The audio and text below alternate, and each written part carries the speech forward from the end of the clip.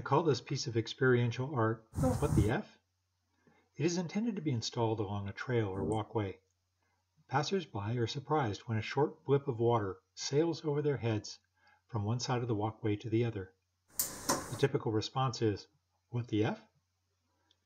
In my view, art is an object that engenders an emotion.